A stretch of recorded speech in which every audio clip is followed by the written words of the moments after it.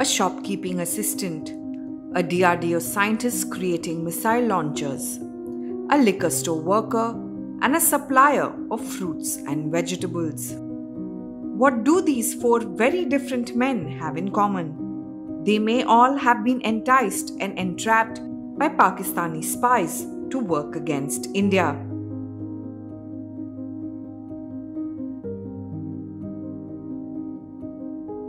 The popular term for this practice is honey trapping, coined by writer John le Carré in his famous book Tinker Tailor Soldier Spy. Honey trapping involves a spy acting as a honeypot who uses physical intimacy to make their targets do their bidding. This espionage tactic is in news once again due to the case of Seema Haider, a Pakistani national who claims to have come to India to be with her lover whom she met over the online game PUBG. But many contradictions and suspicious angles in Seema's story have prompted speculation that she may be a Pakistani agent. Uttar Pradesh Police's anti-terrorist squad has even begun an investigation.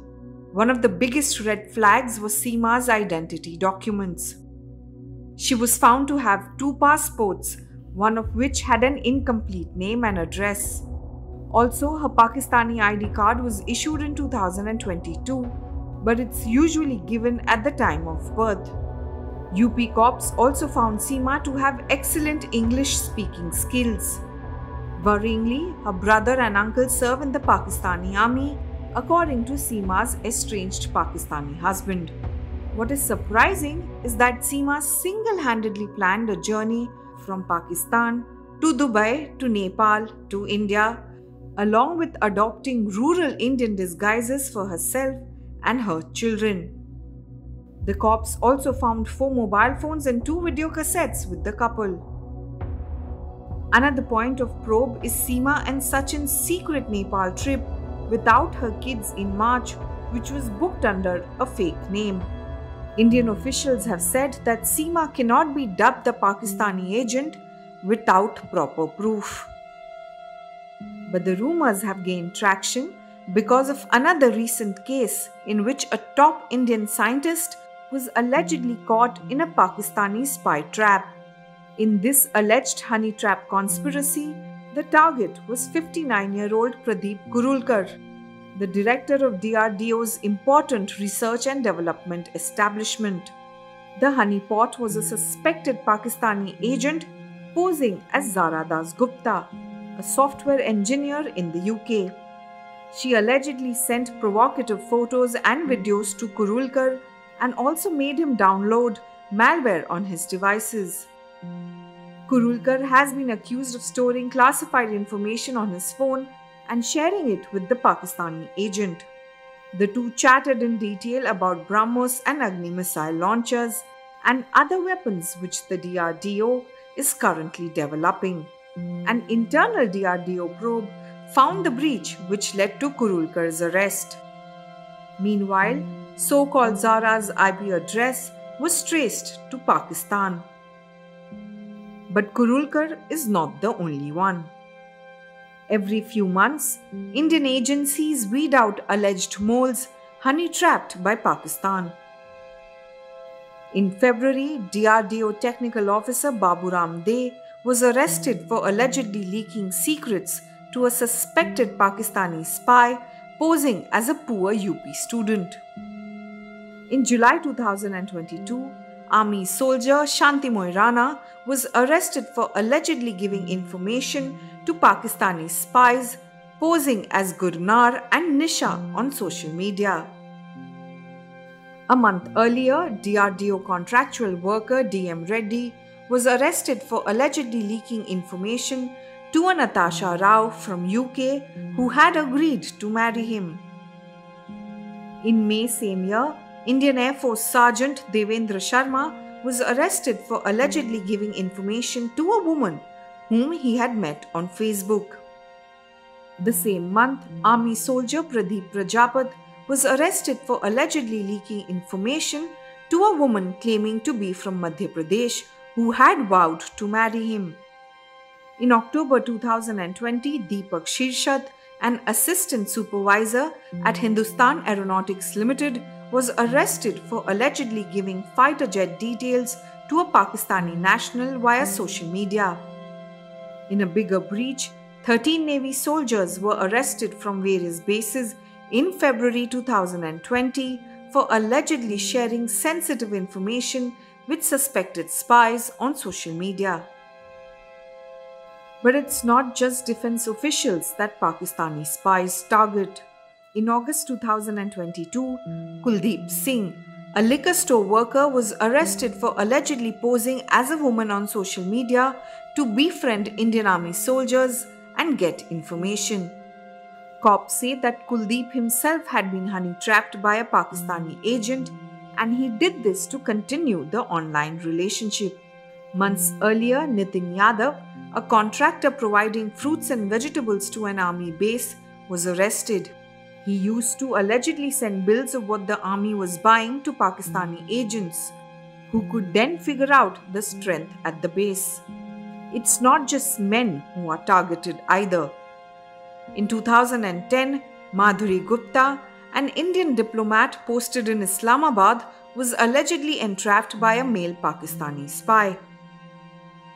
Honey trapping of Indians is believed to have begun soon after the country attained independence. However, the first known case did not involve Pakistan but the Soviet Union. In the 1950s, a Soviet agent reportedly entrapped an Indian diplomat. The KGB tried to blackmail the Indian diplomat with embarrassing photographs. However, the diplomat informed the Indian ambassador in Moscow. The ambassador then informed Prime Minister Nehru, who was also the foreign minister. Nehru let the honey-trapped diplomat off the hook with a cautionary message. It was not just Moscow. Washington and Beijing too used this tactic against India. In 1987, R.V. Unnikrishnan, an officer of India's spy agency RAW, was arrested for leaking information to a US agent who was posing as a stewardess with American airline Pan Am. In 2007, RAS officer Ravi Nair was recalled from Hong Kong due to his suspicious friendship with a woman believed to be a Chinese spy. In 2008, RAW officer Manmohan Sharma was recalled to Delhi from Beijing over an affair with his Chinese language teacher. In 2010, an Indian Navy commodore is believed to have been caught in a Russian honey trap to weaken India's position in negotiations over an aircraft carrier. Another case is that of an intelligence bureau officer who was reportedly forced to retire right before a big posting because he had an unauthorized relationship with a US consular official. In recent years, Pakistan has taken honey trapping from the real world to the digital. Many cases which emerge these days involve the entire operation happening over social media and voice and video calls. To do this, Pakistan's spy agency ISI has set up facilities in Thailand, Sri Lanka and Indonesia, as per Balkrishna Kamath, a former IB officer. After meticulously combing through social media to identify Indian targets, Pakistani honeypots mainly use three techniques. The first is to make direct contact as a sweet-sounding woman who claims to have accidentally called the target, but then develops an intimate friendship. The second is by first getting close to the target's friends and then the target themselves. The third is a sympathy card, acting like a poor widow struggling to make ends meet, usually with a child studying abroad. To deal with this growing problem, strict guidelines have been issued to defense personnel. These include not posting photographs in uniform on social media. Officers are told not to reveal their rank, unit name or other details online. Soldiers shouldn't answer WhatsApp calls from unknown numbers or store official or classified data on their personal device. They are also advised not to open unknown emails or visit suspicious websites. Back in the 1950s, when Nehru was told about the Soviet honey trap, he had laughed it off, as per some reports. 7 decades later, the double problem of China and Pakistan at India's doorstep means that sensitive information is more valuable, and the stakes are much higher, even as the channels of leakage are bigger. The jury is still out on whether Seema is part of an elaborate conspiracy. There have been other cases of Pakistani women coming to India under similar circumstances, like Ikra, who was arrested in January and sent back a month later. In 2015, Chanda Khan snuck into India without a passport, claiming that she wanted to meet Shah Rukh Khan and Salman Khan, and was sent back in 2018.